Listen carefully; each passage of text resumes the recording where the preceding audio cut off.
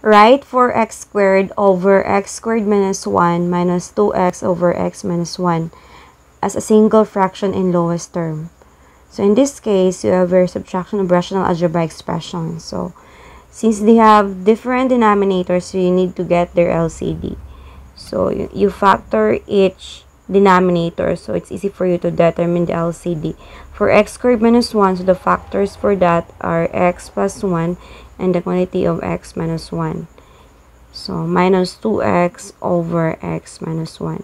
So very clear that their LCD is just x plus 1 and the binomial x minus 1. So change each denominator to their LCD. So x plus 1 and x minus 1 also. And then since you have heard in the first rational algebra expressions, you have the same LCD with the existing denominator. So of course, when you divide them, the result is 1. Then multiplied by 4x squared, that is of course 4x squared. And then you have there the LCD, x plus 1 times the quantity of x minus 1 divided by x minus 1. So the answer is x plus 1. And then you multiply to the existing numerator, which is 2x. And then you simplify, so you have 4x squared. We can combine this because they have already LCD. Minus with x times 2x, that is 2x squared. And then 1 times 2x, that is 2x. All over the quantity of x plus 1 multiplied by the quantity of x minus 1.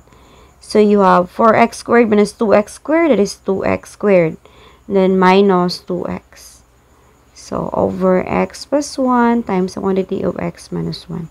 So in this case, you can still simplify.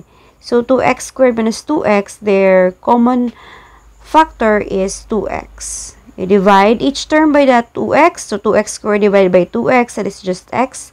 Negative 2x divided by 2x is negative 1. So as you can see, numerator and denominator, they have common factor, which is x minus 1. So meaning to say, the simplest form, or the answer in the simplest form is 2x over x plus 1.